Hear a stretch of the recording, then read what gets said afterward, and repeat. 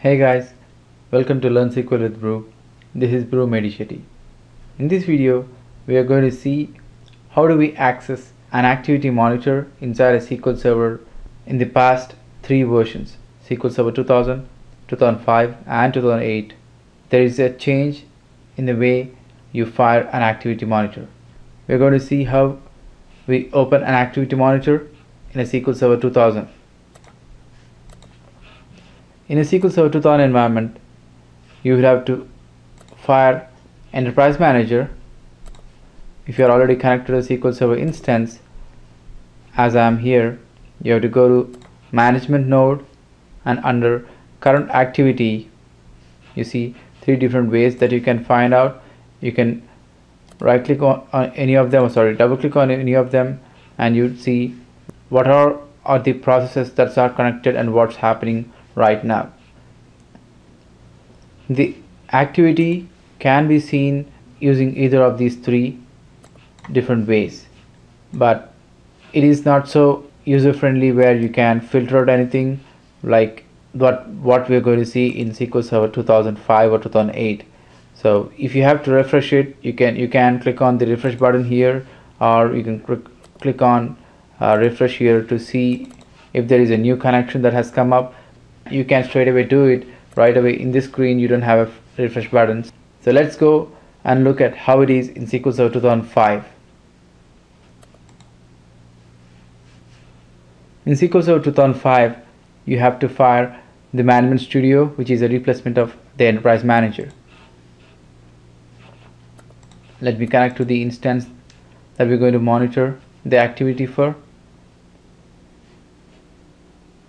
Once you have the Object Explorer display the server and its nodes, go to the activity monitor under the management, double click it. As I told you, this is in 2005 where you can refresh right away there. You can even filter it out by different column names. So if you know the host name that you're trying to find out, you can do that. You can see by process ID or SPID.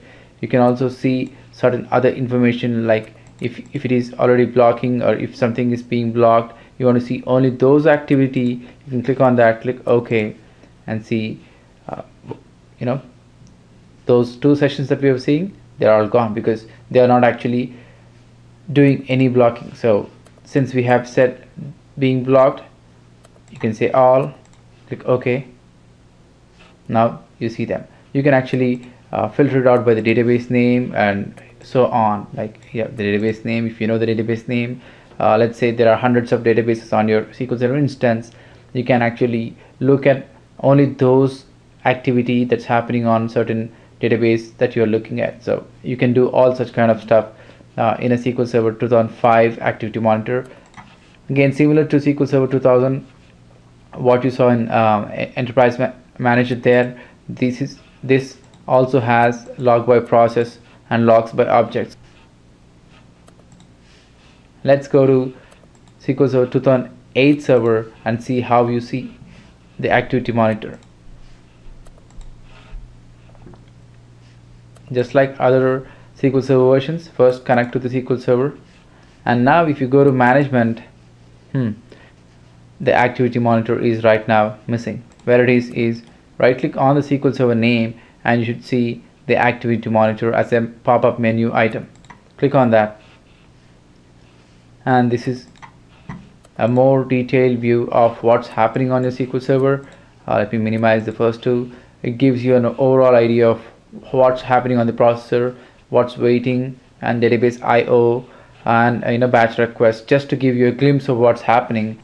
Let's say if you want to see what's happening with the data files IO, let's say database has 10 data files and you want to see each data file being accessed, and how do you want to see that, what's happening with that. You can actually see this.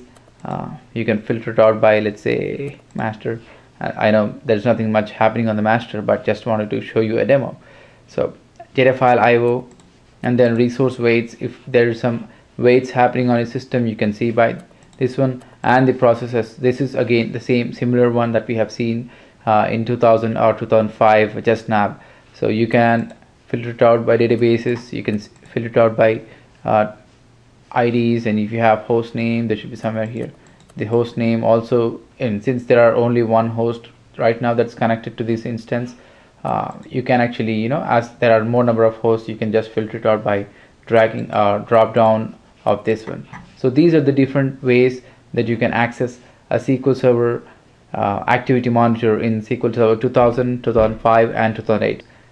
Hope this was helpful, and thanks for watching.